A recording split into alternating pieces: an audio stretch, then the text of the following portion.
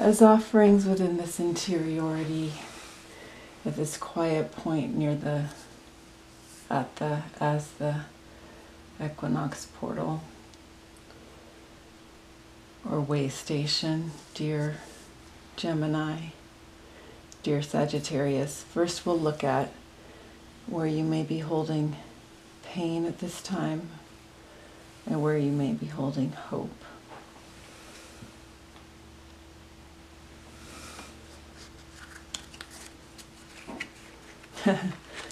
Look at this unfolded too. The Ace of Pentacles and the Fool. Remaking the world. Renewing the world.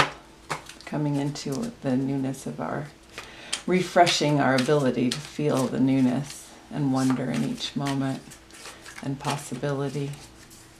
Okay, where you may be having pain, upside down Eight of Wands. So the Eight of Wands is passionate and quick-witted and communication, art,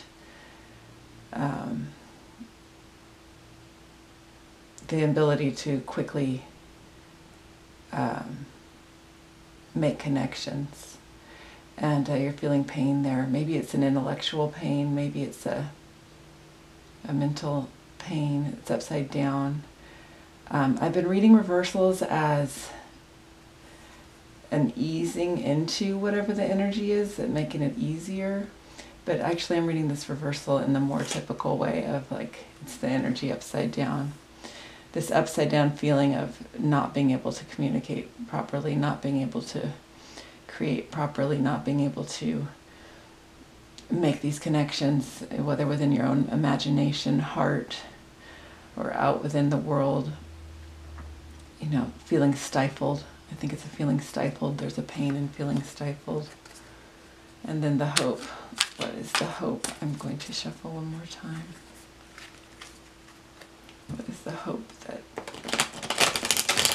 some of you Sag or Geminis may be feeling at this time? The way I read, and I'm new to reading general, I'm used to reading privately, not online, and for specific individuals. So the way I read, it's very much about all the energies and archetypes, and so that it really, with these readings, it even makes even more sense to look at the other signs too, like where you know, where is your Venus, where is your Chiron in your birth chart, especially, I mean, definitely your moon and your rising. Anyway, where's their hope? And it comes up as the Five of Pentacles. So it's this lonely journey, this difficult hardship.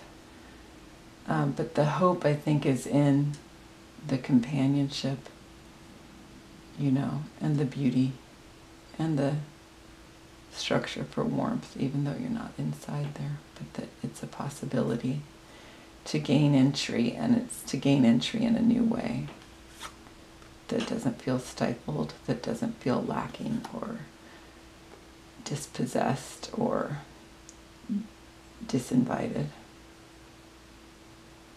Doesn't feel sorrowful. Your hope is to move together through this difficult time. That's your hope. Okay. This difficult time of having been stifled or still feeling stifled. What do the ancestors offer to you at this time? I'm going to, for the ancestors, I often like to use my oldest deck.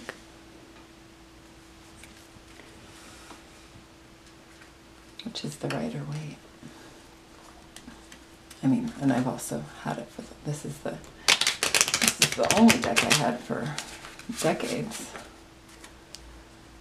before I fully came into allowing myself to acknowledge and develop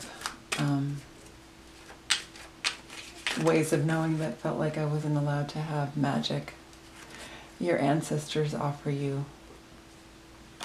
your own magic, your own capability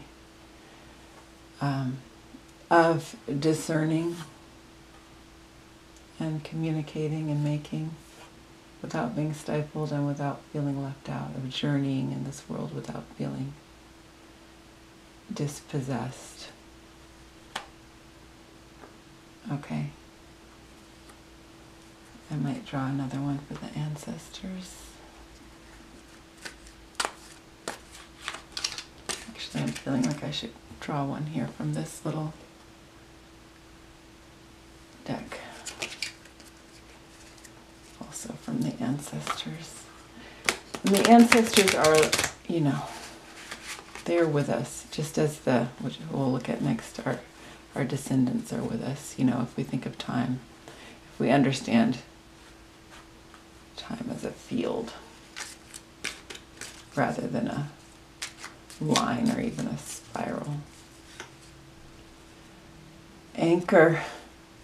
Anchor.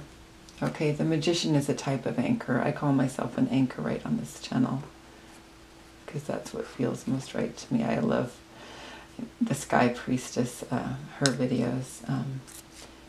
I feel like an anchorite, though. It feels like a solitary work to do this work, but and in others of my work in my other ventures. But this anchor shows us that even when we feel most alone, most outside the accepted structures, we are anchored in this energy of magic that is our inheritance and will be our legacy.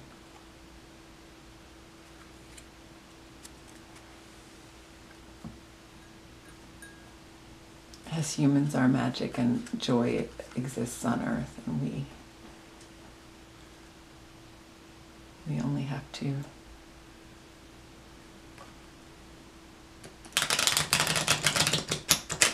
it's not only, it can be difficult with everything that's, you know, entrapped us, but we only have to see it. Two of Wands. It's an anticipation card. It's a steady, you know, typically there's a solitary figure standing between two wands. It's an anticipation of, it's a readiness, it's a receptivity, and it comes to you more easily than it may have in the past. So whether it's receiving, you know, grounding down energies, or receiving, you know, love or success, as you define those on earth, you are able to receive. You are able to receive and anchor and create. Knight of Cups. Knight of Cups. I think this came up in the Libra reading. It's also a feeling of this inheritance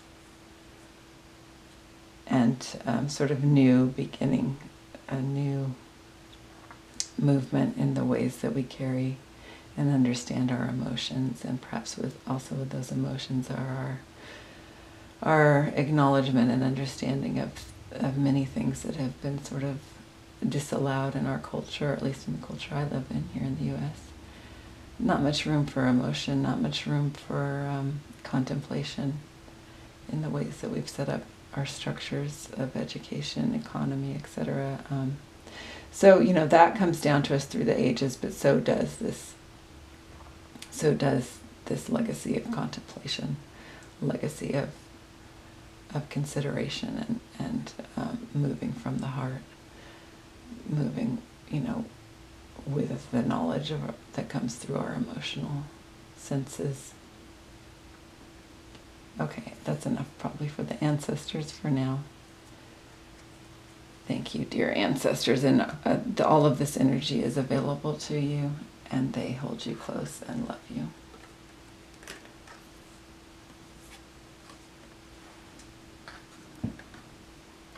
And we are all anchorites. Okay, and then what is coming is offered to you from the energy of those who will come after you.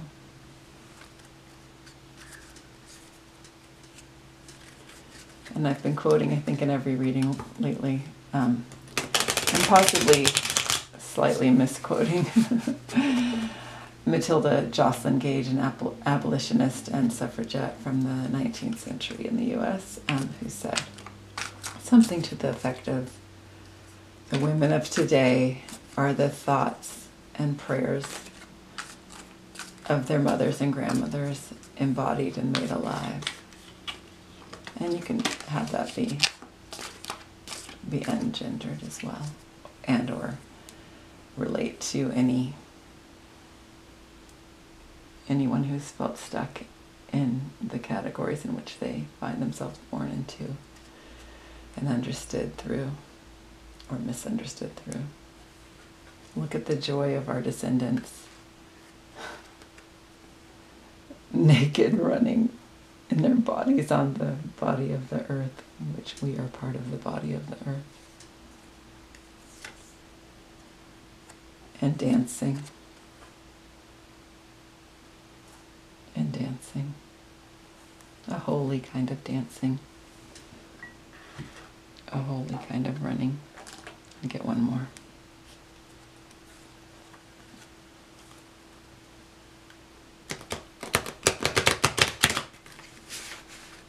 It's not my best shuffle ever.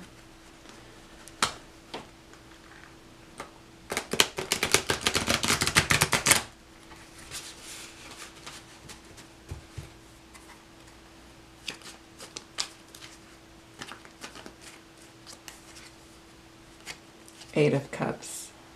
So this movement into the future, away from ways of holding emotion that were perhaps too constrictive and caused pain, caused trauma even, but look at this young person moving away from that. A holy kind of dancing, an embodied joy.